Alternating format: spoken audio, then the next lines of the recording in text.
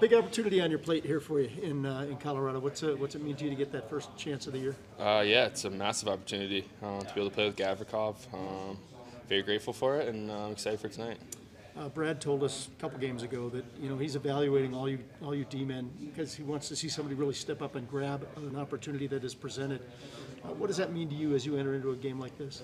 Yeah, I've just through the years I've tried to focus on consistency, and I think if I can play consistent every shift, every game, I think the rest is laying out there for me. Yeah, he says you got a little snarl to your game. Do you agree with that? Yeah, I mean I've kind of created it over the years.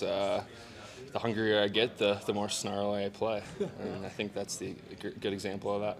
You talked about in training camp about how you felt like your game has really come along the last couple of years. You feel like you were an NHL player, basically, the way that your game has progressed. Yeah. I mean, I feel like I'm playing as well as I've ever played right now.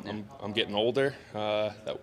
For every year I get older, I mean, I learn more about the game, and I get smarter, and I think that's something that I'm excited to carry with me tonight. Yeah, I haven't been able to see you play in Cleveland, but do you feel like you've been playing that same way, like you have been? Yeah, I'm better just down in Cleveland. I'm just trying to play my game, the game I'd play up here. See the play, make the play, and don't always have to do too much out there, and just be dependable.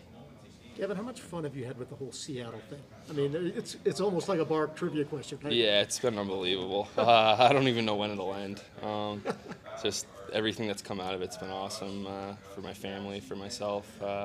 It was short-lived, but it was very exciting. But I'm excited to be back with Columbus, and I knew that if I came back here, I'd have an opportunity like I have tonight.